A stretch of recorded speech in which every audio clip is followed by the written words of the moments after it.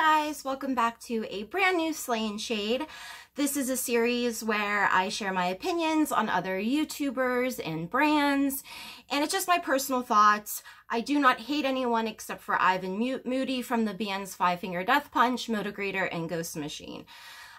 This, just like the Rich video, is a little hard because I'm a fan of NYX, or I really was. So if anything, this is coming from a place of like love, confusion, disappointment, you know, and we're gonna get right into it. Everything I've used on my face so far and things I forget to mention, I'm going to just put in the description box so that I can get into the video quickly. And today, surprise, surprise, I'm using the Tati Beauty palette. My husband purchased this for me for my birthday. And I asked him, I was like, what made you get me this palette, you know? And he was like, oh, well, I saw some good reviews on YouTube and I know that you've mentioned her before. To be clear, my husband does not watch my channel. He's not subscribed to my channel. He couldn't care less. So basically what likely happened is he heard me mention her name, like talking about drama, like a video I'm going to do or something, and he just assumed. So I must say that I did swatch this sequin shade here, and it was like velvet. I'm not a fan of Tati, but this feels luxurious, although it's a little awkward. It's a little big. But I love the color story, and I'm most excited about this row here. So I think I'm going to try a glitter, definitely a matte, probably two mattes. And oh, I wish my hair was black again. I don't know, the black, like the dark shadows just like really popped when I had dark hair. But I'm going to try that out. I think, although I did swatch this shade last night, and oh my God, was it stunning. So I don't know, but I'm going to put on some powder because I've never used it on my eyes and I don't know if we're going to get any fallout. So let's talk Nick Snider. I subscribed to Nick back when he had about 2,000, maybe a little more than 2,000 subscribers. I loved his live streams. He's one of the few people I could watch eat because he kind of like covers his mouth, and I think it's kind of cute. But it's just a pet peeve of mine. I can't watch people eat. There's just something about it. But with him, it was cool, and he would live stream for like hours and kind of be messy and extra, but like in a fun, kind of shady type of way, but nothing very malicious, you know? And so I really enjoyed his content for a very long time. And like with Rich, I sort of stopped. I think I'm going to lay this really light shade down first. I really started to notice a difference when he was doing collabs and stuff. And I don't know, like I said in my Rich video, I'm not saying it's Nick or Rich's fault, but the energy in those collabs, it just was off. Like at first I liked them, and then I was like, I don't know. There's just something about it, and it felt like a little bit more mean, you know? And I think that Nick lately has been super messy. Now, I'm gonna start with some things that I liked about him. Now, one of the reasons why I was so open about doing like a video about my issues with like sobriety and stuff like that is because he was so open about it. And I really respected that, and I thought it was gutsy. And, you know, you don't want to always put things out there, especially on the internet of all places, you know, so it can be a little scary. And he was the reason why, like, I felt confident and comfortable to, you know, talk about things like that. And he says, you know, that there are certain things that shouldn't be talked about when doing videos on people. And that being like addiction, sobriety, stuff like that. Like that's low, like that should not be a topic of discussion. And I couldn't agree more. However, I remember him bringing up John Hill's issues when Jacqueline and John were going through their separation and divorce. I remember that. And a few friends of mine remember, although I cannot find the exact video or tweets, I know that he mentioned it. Even if it was just a mention and it wasn't like about it, I know that he mentioned it. And recently there was a tweet where I don't know who it was towards, but he had put sniff sniff in it. And I'm like, why is he doing this? I thought that something like that was off limits. Or is it only off limits when it comes to him? Because when you put something like your history like that out there, people are going to talk about it. People are going, you know, to have commentary on it, whether you like it or not. Like, it's the internet, you know? And although, yes, I think it should be off limits, you can't say it's off limits, but then do that exact thing. He also had accused T by Allie of using sobriety and things like that as like a tool. And I know what he means, like the tweet and everything, but although I totally see where he's coming from, I'm also like, but you've made videos in the thick of drama about relapsing, which I 100% believe happened to him. I do not want to believe that he would make up something like so incredibly just heart-wrenching as, you know, faking something like a relapse. Like, that would just devastate me. And I don't think he did. I don't know that it happened when he said that it happened, because everything, when things just feel shady, they sometimes are. And right in the thick of all of this drama, all this stuff is happening to him. And I just find it a little, I don't know, convenient. Although I hate to say that, like I said, this black is like really good. I hate to say that because, you know, I have my own personal issues with stuff like that. So I would never want to assume that somebody would use that.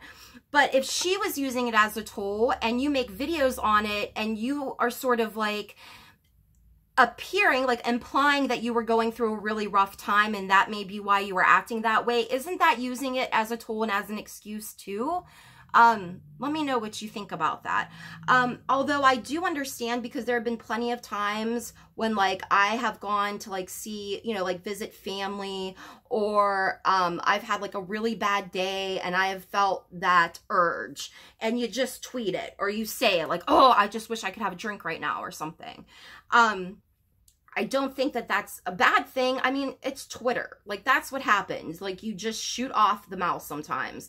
So a lot of times I totally give him a pass for stuff, you know, because I'm like, oh, you know, I understand not everybody thinks before they tweet, you know, but things have been getting a little bit more messy.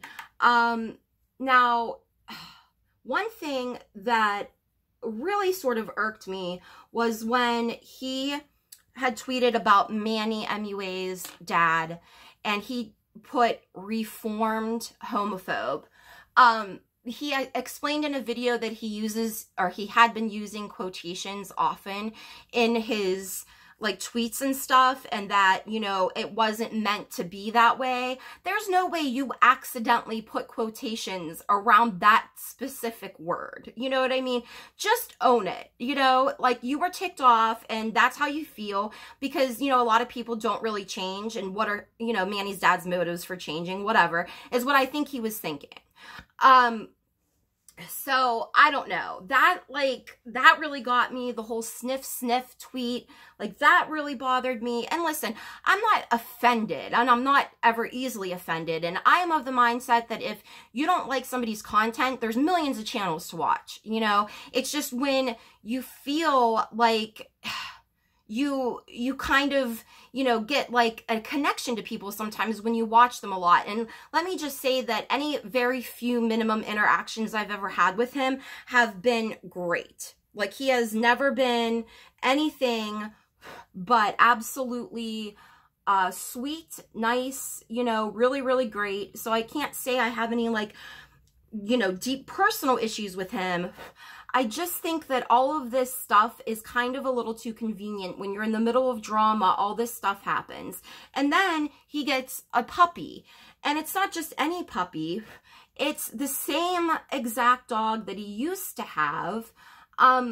Almost identical, which just seems a little bit weird to me. Like, why would you want to that closely replace something? I don't know. Let me know what you guys think. But I found it kind of odd because yes, he's like in recovery. And yes, I do believe, yes, having that sense of responsibility could be great for him, could motivate him to stay clean and take care of a dog. Although I know what those benders would be like when I go off the wagon. And I have a dog that is 62 pounds of absolute ball of energy. In total, we do like 2 hours of walks a day. We play about 5 or 6 times a day. I mean, he's a border collie mix and he just wants to go, go, go. And I know that if I, you know, drink a few days in a row or something, I am lagging trying to take care of him. Because I'm not like I can't, it's just, you know, you feel like crap when you like drink and stuff, you know. And so I know that if you do relapse, you know, something happens, it's hard, you know, especially with a brand new puppy. And he named the puppy Birkin, which is like pretty much as pretentious as he is. And I love this shade. I don't know. I'll have to take a picture so you guys can like more closely see this glitter, this sparkle. It is intense and I really like it. But anyway, and I'm also a person that is all about rescue dogs.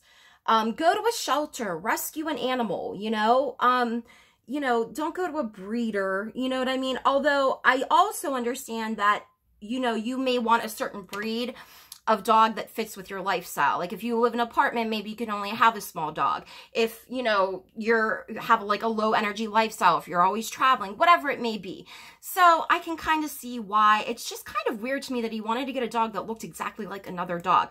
And what happened to Bentley? And did he ever end up doing a video with all the animals? Because I know that he said he was going to, but I don't know if that happened.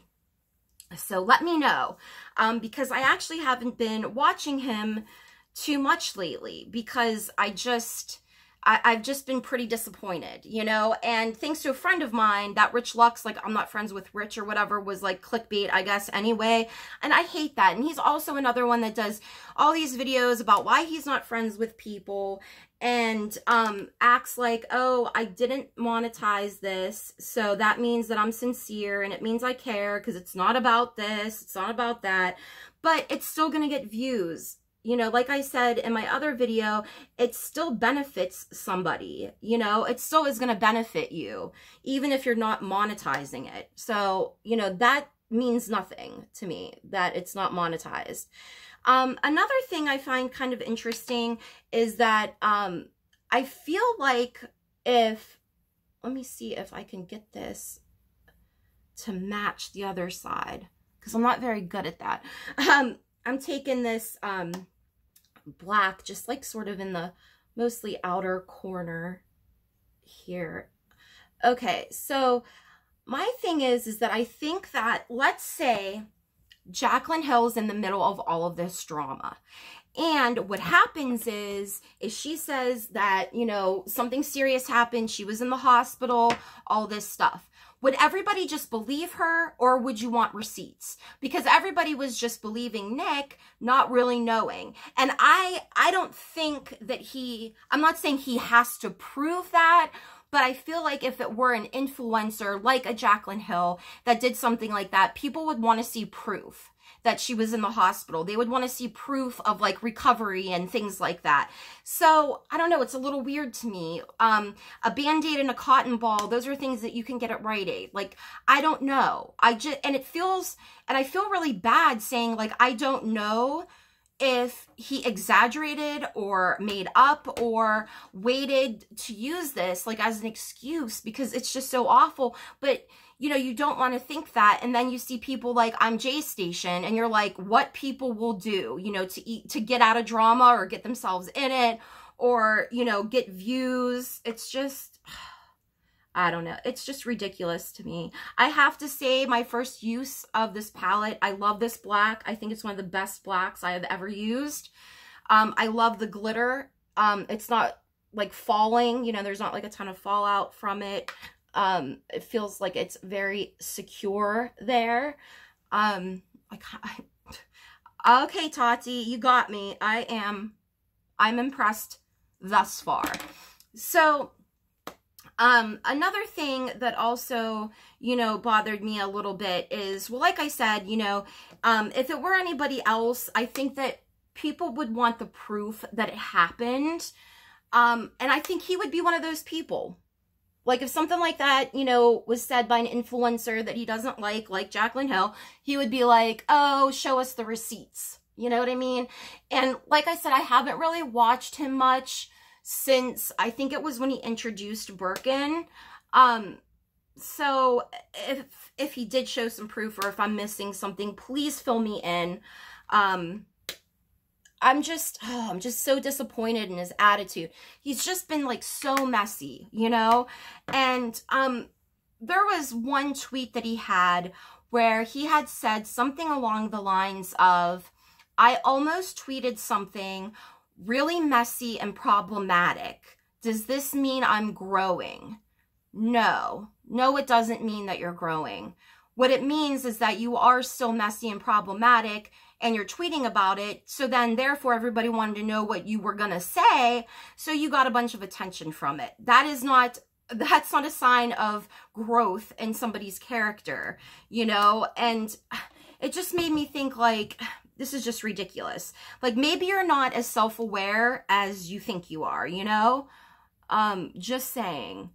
I mean, who would do that? That's like, that's just asking for people to be like, who were you going to talk about? What were you going to say? Oh my God. You know, no, because it just shows that you were ready to tweet something messy and problematic. Like, it's just ridiculous to me. Yes, I have notes. But, you know, I'm disappointed because I really like Nick, but I find him messy. I think that he's like super hypocritical, and I don't know what happened. I don't know what happened to him is basically what I'm saying. I really miss the way he used to be. I don't think he is as self-aware as he thinks he is. And, you know, there's a lot of things where when people are not friends anymore, or there's like somebody in the group, I feel like Nick is sort of a constant in a lot of the drama. And a lot of the times I have seen other channels act differently, it seemed to be because of Nick. Like, he's like the ultimate mean girl. And listen, this is coming from somebody that liked him for so many years and stuck up for him whenever that one girl, I think it was e.l.f. Muva, I forget. I'm really sorry if I pronounced that wrong. I left this huge comment on her video, like, defending Nick, you know, and all this stuff. But I can't defend somebody that behaves that way. And after that sniff tweet, I think he privated his Twitter. It's just like, why are you being so messy, you know? And then he acts like he doesn't like the drama. He's another one, like a Gabby Hanna. And I know how much he dislikes her, and I hate to compare them. But you can't keep saying that you hate the drama and start it. And you know that he goes off on Twitter because it starts drama. He's one of the people that will always at influencers, almost like kind of baiting them, you know, into something that he can make a video from. I find him hypocritical right now. I'm disappointed in him. I don't cancel people. I just don't watch them anymore. And that's what I've been doing right now. I just haven't been watching Nick anymore. I miss him. I don't find him sincere. I feel like he's changed a lot, and he really has this influencer type ego, and it's quite disappointing. So, I mean, everything from the Manny thing and acting like you just randomly use quotations to saying that some things are off limits, but you can talk about them. You know, I'm kind of done with him for right now. So you guys let me know what you think. Thanks for watching. Subscribe if you want to. And I'll see you in the next video. Love and hugs. Bye.